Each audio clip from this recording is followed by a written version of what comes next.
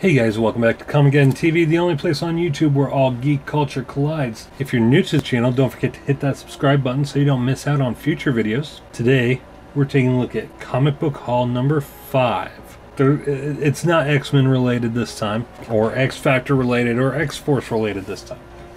This is actually just a variety of comics. The first one we have here, I got from the old book barn. They had buy 10 comics for $7 or $1 a piece, which is a really good deal. I think I ended up getting about 23 comics for $18, which is not bad at all. But first things first, we have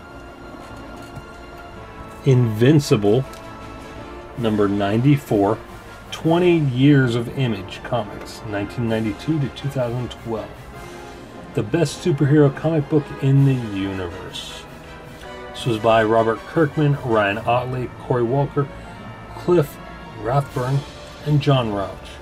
I'm not sure who this version of Invincible is. I never really kept up on Invincible. I read the very first issue when it came out digitally, way back in the day, and thought it had a great deal of potential, and boy was I correct. Invincible has become a very long-lasting, well-known comic book hero. I wouldn't be a bit surprised if he gets his own animated series or movie eventually. Up next, we have Invincible number 101. As you can see, I have my bag and board inside it because I'm currently reading it, and that's how I marked the page. This is the 101st issue. Robert Kirkman, Ryan Ottley, Cliff Rathburn, and John Rauch. Again, you got a different version of Invincible on the front cover, and I can't remember her name. That's the original Invincible's girlfriend, or whatever you want to call her. Like I said, I'm not super up to date on Invincible.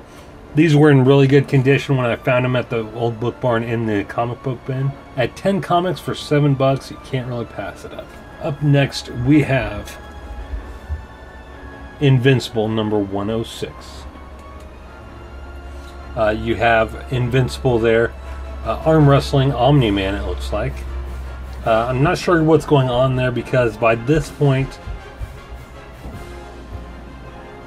I'm pretty sure Omni-Man had tried to kill his son. I could be wrong. I have yet to read it. So up next we have Ultraverse Prime number 2 from Malibu Comics. This was done by Jones, Straczewski, and Brayfogle. For those of you who are too young to remember,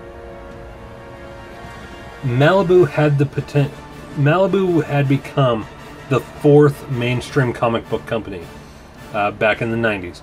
You had Marvel, you had DC, you had Image, and you had Malibu. And then Dark Horse was pretty much tied with Malibu.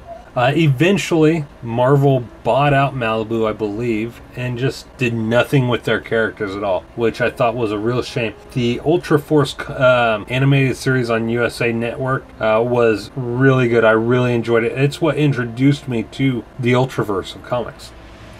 Prime was pretty much Malibu Comics' version of Shazam. You had this kid who was an Ultra, Malibu Comics version of mutants, who could transform, and all this slime came out of him and covered him and transformed him into Prime. Up next, we have Armageddon 2001 Hawk and Dove Annual 1991 number 2. Their futures revealed. You have Wave Rider on the cover, and I believe, I could be wrong, but I believe this is the issue where Monarch's identity is revealed. Spoiler warning for those of you who don't know, go ahead and fast forward through this next part by just a few seconds. But Monarch is actually a future version of Hawk from Hawk and Dove. Alright, with that being said, very cool cover. You have Monarch here fighting Hawk in a transformed state. You have Dove here, Hawk and Dove here. This is more of an evolved version of Dove, it looks like. Very cool. Up next, we have Extreme Justice number 2, Ambush. You have Blue Beetle and Booster Gold on the front cover. I'm not sure where Booster Gold got this armor. It very 90s-esque. We have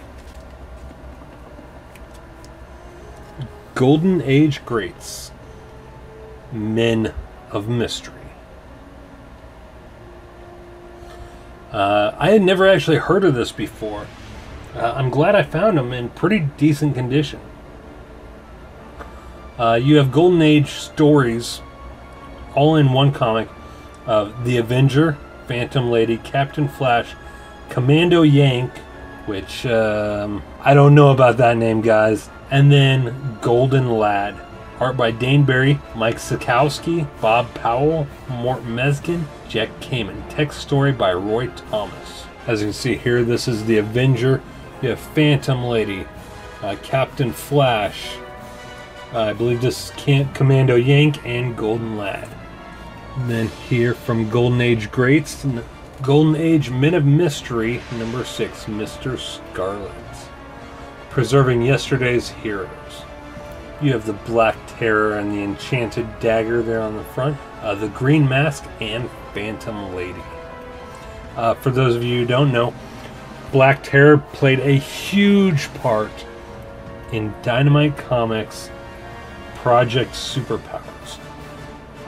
He also played part, not too big of a part, in Dynamite Comics Masks. So there you have it, guys, on this week's comic book haul.